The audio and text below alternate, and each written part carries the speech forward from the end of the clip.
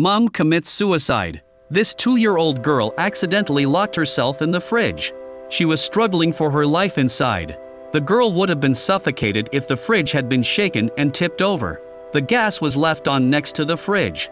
The tap in the sink had been left on and was overflowing with water. And there was a socket with an exposed wire right under the sink. New Delhi, India, 2014. A 2-year-old child was locked in a home for 11 hours with the body of her mother who committed suicide. For 11 hours, she had almost a million brushes with death. The story was later turned into a film, so that all the details could be restored. Early in the morning, her mother's body lies in front of Pihu's face. Pihu is still unaware of the concept of death. Yesterday was Pihu's birthday. She wakes up in the morning, still slightly exhausted. She nudged her mother a few times and called out to her. Her mother did not respond. Maybe she's still awake, Pihu thought. Since her mother wouldn't get up, she got out of bed and went to look for her father. But she couldn't get a response from him. He wasn't home. Pihu's house is divided into 2 floors. Even in New Delhi, India, a home like this would be the home of a wealthy family. His father's daily newspaper is delivered at the door. After Pihu picked up the newspaper, she was curious enough to tug on the door handle as well. But her height is limited, she really can't reach the doorknob. Just as Pihu was about to return upstairs, she heard the sound of water running in the kitchen. This was a height that Pihu had difficulty climbing. She found a small stool. Even with all her strength, she couldn't reach the tap. As she watched the water cascade, Pihu could do nothing. What's even more dangerous is that there is a socket under the tap with an exposed wire. If the water came out, the consequences would be unimaginable. Pihu tried to wake up her sleeping mother. She brings the newspaper to her mother and asks her to read it to her. She also turned up the television in the hope of waking her mother. After all this, Pihu became anxious when her mother did not move. Pihu has no concept of life or death, but the scene before her caused her great anxiety. So she started to cry. The ringing of her mother's mobile phone attracted Pihu. The phone was a little high for her. Once again, she found a small stool, but by the time she got there, the phone had gone silent too. Pihu realized that the key to the problem was how to wake her mother up. She took off her trousers and asked her mother to help her put them on. But despite this, her mother was still lying there quietly. One plan didn't work and Pihu had another. So she washes her slippers with water and tries to cause havoc to attract attention. But the result was the same. Pihu was getting anxious. In a fit of rage, she pulled down her trousers and threw them at the iron on the table. With a violent shaking of her mother's body, the bottle of pills fell from her mother's hand. The sleeping pills are scattered all over the floor. Pihu could not understand the effect of the pills, but picked up a few of them and put them in the bottle. He hopes that when she wakes up, she will be able to boast about her intelligence and ability. At that moment his mother's mobile phone rang again. But even after all Pihu's efforts, the phone ended up accidentally slipping under the table.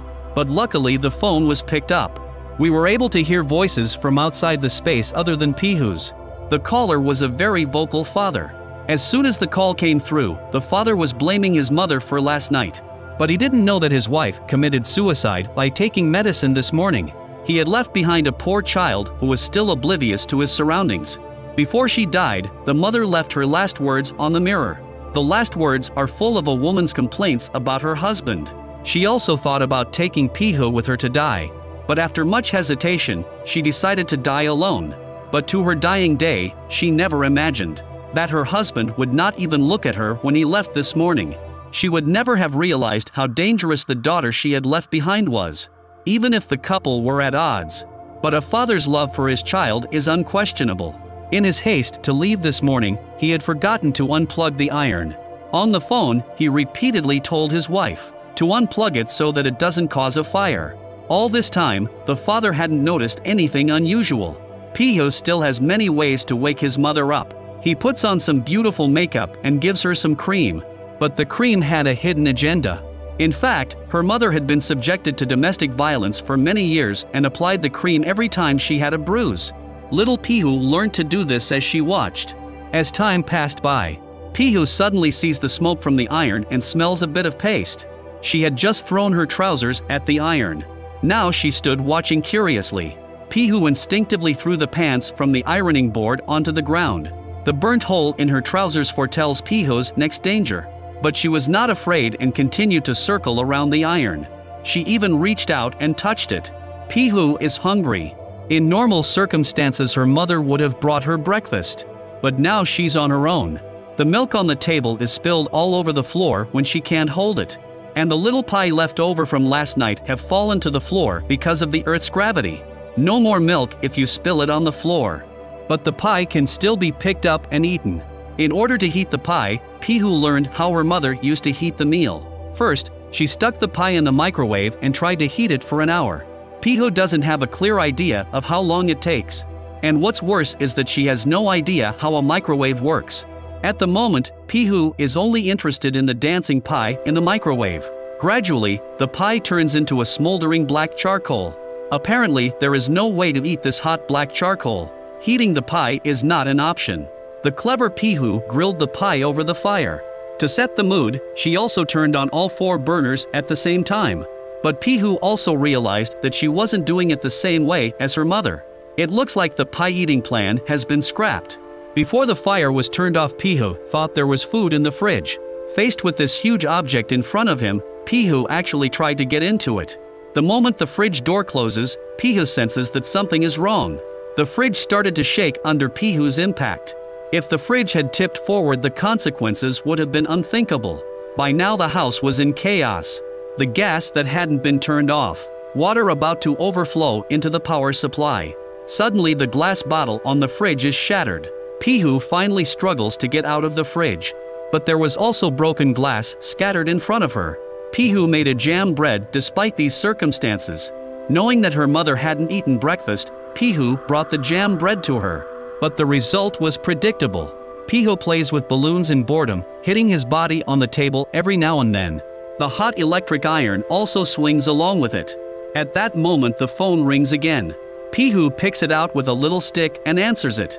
This time it's his father again. In the face of a child's mumbled words, the father on the other end of the line is a little confused. He guesses that his wife has not yet forgiven him for his rage and has chosen to ignore it. The father asks, "Have you unplugged the iron? The automatic shutoff function of the iron is not working." Even though there was no response from his wife, the father continued to talk to himself. He mentioned a wife's best friend. It turns out that the cause of the couple's quarrel. The mother thought the father was cheating on his best friend. Father on the plane ready to take off. After much prodding from the flight crew, the father had to turn off his mobile phone. During a 2-hour journey, he was unable to communicate. However, for a mischievous child, there are still many mischiefs that can happen in 2 hours.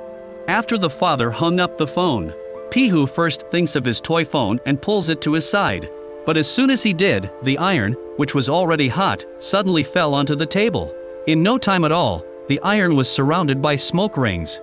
Thankfully, the heat from the iron caused a fuse to blow in the house.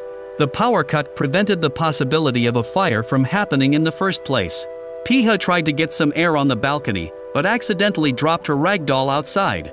After trying to rescue the toy in every possible way, the doll fell downstairs. At this moment Pihu climbed the fence. In the nick of time, an auntie from the opposite floor called Pihu to go home to her mum. This saved her from a tragic accident. The phone rang for the 4th time when she got back to the house. This time it wasn't her father, but her mother's best friend. She was calling to explain her relationship with Pihu's father. But the mother was dead, and even the most obvious truths were now moot. The fuse had blown, affecting the neighbor's electricity supply, and they immediately called the property owner to repair it. Little did they know that a helpless girl was in need of adult care. And so the hours pass. Pihu passes the time with games.